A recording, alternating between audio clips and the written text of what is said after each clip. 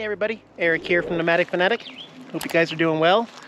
I ended up staying out here in the mountains a couple extra days, actually. We've been enjoying it, but we are officially out of supplies tonight. So the kiddies are having their last dinner, and then tomorrow morning we got to pack up and hit the road. So it's been nice out here. There's more gunshots going off in the distance. It hits kind of, sometimes there's a bunch of it, and then sometimes it's like 5 hours of nothing. There is a shooting range nearby, and I'm hanging out here with my friend Diana again from Blossom's Road Life, and her two kitties, Yin and Yang. And yeah, Opie is very good off leash around Yin for some reason. I'm not even sure why. Maybe Yin and Yang are just a good influence on him. So he got some outdoor time, which was a lot of fun and made me smile and laugh. But they're in there having dinner, and I'll be getting back to base camp here soon in this video to edit and upload this video. I didn't exactly pack healthy for this trip, but don't worry. I still try to supplement my diet as best I can on the road, and for that, I want to thank AG1 for sponsoring today's video. Whether long travel days on the road or camping far from anywhere where I can get fresh, healthy food, AG1 provides that nutritional gap in my diet. With a combination of prebiotics and probiotics, along with vitamins, minerals, and other whole food ingredients, AG1 is a convenient drink that I take every day. I know, people always say, Eric, you never eat healthy foods. We never see greens on your plate. I know. There's no easier way to get the supplements I need in just one scoop. It helps my immune defense and replenishes my bad diet choices, giving me this toned physique, or body by Tater Tot, but all kidding aside, it keeps my gut healthy despite me not eating greens on a regular basis.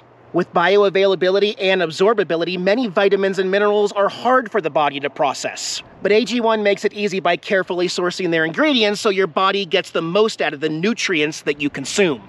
Let me show you. Got my AG1 cup here, one scoop.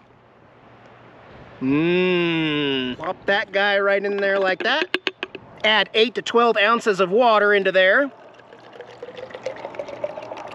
Okay. Put the top on there real good. Give her a good shake. I'm real good at that. Yeah.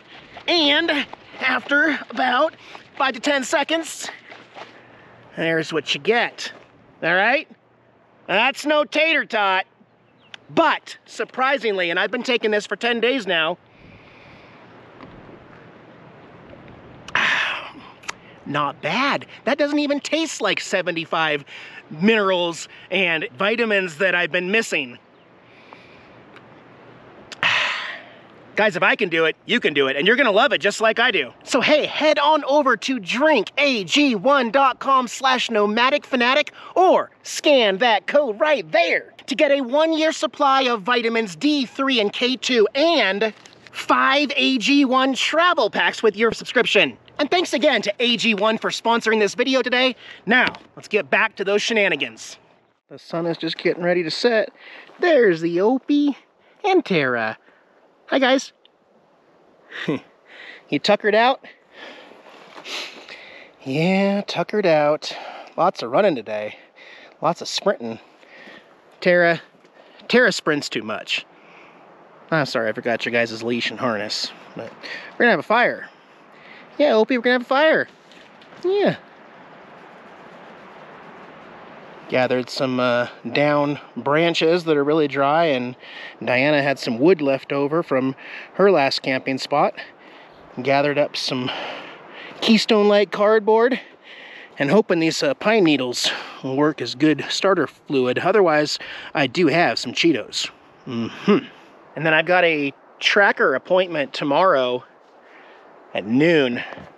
Can't see it because the windows are down, but when I got this tracker, the back convertible has good tint. Good quality black tint. The roll-ups here on the front, it looks like a homemade job. Here, let me roll one up and show you. Don't know if that's gonna show up in your video, but it's purple. It's purple, and it makes me dizzy to look out on the other side because it's a very, very cheap Walmart tint. Doesn't look purple on your thing. It's very purple. So we're gonna have them strip both the roll-ups, and we're gonna match this, which I believe to be 35%, and then also add a brow up here to help with the sun in my eyes. Be the first I guess the first official tracker mod. Yeah. All right, tonight, got that fire. All right, the wind has completely stopped now. It was kind of windy today. We have neighbors over there. There's a white van in the woods. The road's way over there, and they went pretty far off grid, but as far as I know, we're the only 3 people here. Diana, me, and that camper van out there. That'll stop soon. Once it gets dark, they stop firing off at the gun range over there. Let's light it up.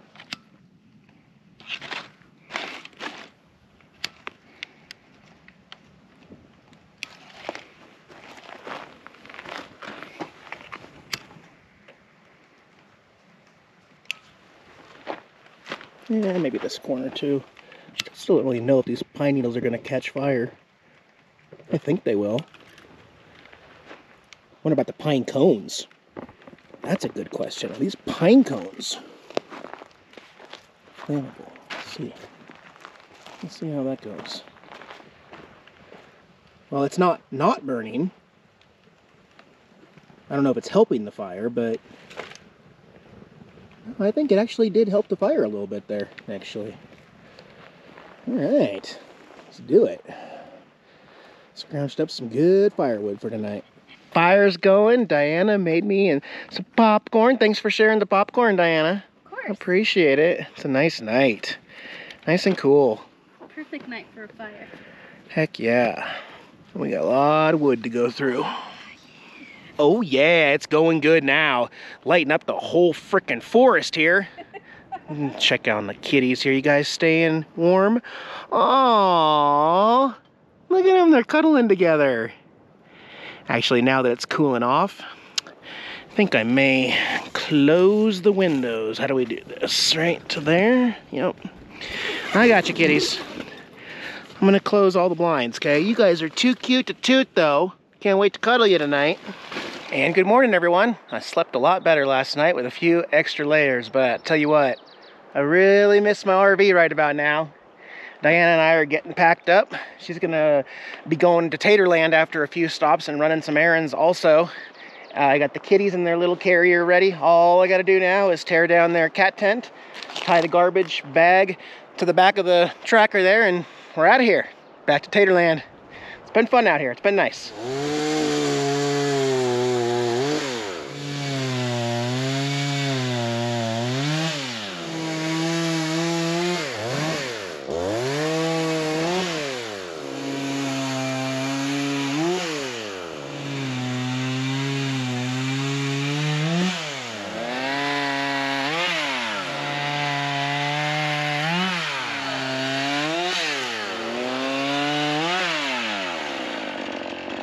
You know, you don't have to stay in there, Tara. Are you comfy and secure and safe? Opie came out, wasted no time at all getting cozy, stealing my seat. This is Dad's seat. This is my seat. This is mine. You stole it. Good thing you're cute. Okay. All right, and today is also forecasted to be a high wind day. We usually get a good breeze, but today we're having high winds. So, anyways, and I'm not super picky about tint. I'm not like paranoid. It's just, I don't even know if you can see again. Black, good tint on the back cap, purple. And it bugs me. It bugs me to the point where that's got to be a priority right there. So yeah, we got Diana parked in her spot over there, and then I got another friend coming in here later today after we get back from the tent shop, so let's head on down. All right, here we are at the place. This is where Camperman Kevin, he loves this place. Mountain Mobile Auto Glass and Tint. So we'll go check in for my appointment and see how they do. All right, got the call from Mountain Mobile Auto Glass. The tracker's done, and it was 35% is what they decided that this back was closest to, and it's black and looks awesome. And we've got the brow up there, and they found a chip up there that they fixed. They also do chip repair here so it doesn't spread, and that was underneath where the brow was at. So it turned out great, except now without AC and the fact that I can't roll down the windows and it's 82 degrees today, it is gonna be a little warm. it's gonna be a little warm, but they did awesome job here. There's a few little bubbles and stuff. They're gonna disappear over time. It'll do that healing process and the heat will help it. But in the meantime, I gotta make a decision. Gotta make a decision right now because Camper Van Kevin says I should go drop it off with Stan and get the high idle and the AC looked at and have him do his whole runaround thing, which is a drop-off thing. But I do have a ride who's willing to take me back to Taterland after I drop this off on St. John's, and I think now it's just the right time to do it. So we're gonna do it. We're gonna go drop this off at Stan's and meet him in person finally and let him take care of the tracker. And then I've got the motorcycle at camp. I've also got a couple friends at camp that have vehicles, so let's stay cool. I'll turn on the fan at least. Yeah, okay, let's do it. All right, I got the moonroof off, stored. It's really windy today, but here's the place. Let's go talk to Stan. I don't see any geo trackers out here right now. All right, tracker is in good hands. Stan is a busy man. He's got a lot of work here. He just lost a mechanic, so it could be a couple weeks without the car, but he's gonna look over everything. He's also gonna do a timing belt on the tracker, as well as look at the high idle and try to fix the air conditioning for me and see what's going on with everything else, give it a full check. He's gonna call me if anything changes, and I'm just gonna leave him to do his thing. And you'll probably meet Stan in a future video here when we come pick up the tracker, which needs a name. What should we call the tracker, guys? Needs a name. I'm leaning towards Tater the Tracker, but I go by Tater. So anyway, Mana's gonna give me a ride back to Taterland, and I'll catch up with you there. Just about ready to move the Bigfoot to the new home here. The old RV came to about right there. By the way, Rainier Beer in Arizona.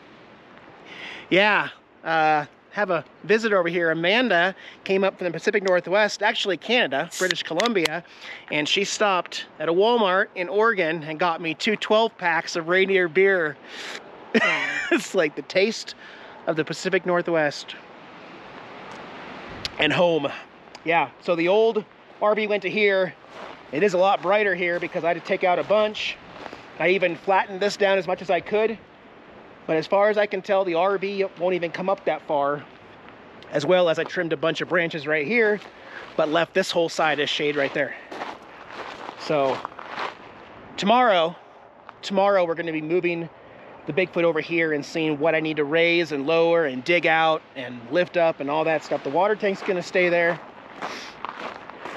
Diana's here with her 2 kitties. And actually, camp is pretty full right now.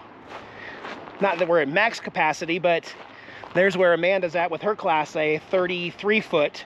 And then this is another site I want to develop, which I'll have to get the chainsaw out again. There's no rock over there yet. And her car is right there where I also want to add rock. So one day we're going to get another truck full of Grizzly Run and also put it where Diana's at too. So actually, while Danny's here, I'm wondering, maybe I should get his help with the slide put back in and do it right now. But then that means I have to level it out, otherwise I'm not even gonna be comfortable sleeping. Well, I might just sleep in the shed tonight on that air mattress until we get the RV level. It's time to dump this. Time to dump the tanks. That's the big thing. So, okay. Yep. One of my favorite things to do here on my off-grid property is to burn some cardboard and other waste in my 55-gallon drum that I guess it's on lease from Camper Van Kevin. I haven't given it back yet, but still using it, Kevin. And it's something you can only do on off-grid property because in the city you can't do this kind of stuff. I do have garbage service, but I collect a lot of cardboard and other stuff that takes up a lot of waste in the garbage can, and takes me back to the old days at Grandma's house on Sunday afternoons and Wednesday evenings. We'd go to Grandma's and she would let me and my brother pick the eggs. She wouldn't pick them in the morning. She'd let us grab the eggs from the chickens and also light the drums on fire of all the cardboard and garbage out there. And back in those days, it wasn't just harmless cardboard. It was probably plastics and stuff like that. Stuff that today you wouldn't get away with, and especially like a little gust of wind there. Easy, easy. Here in this county, you do have to get you have to file an annual burn permit to be able to do this, and even for other things. So I have a permit there that's good. They have to come out and make sure you have water and capabilities to manage your fires. But yeah, oil drum fires. Hang on.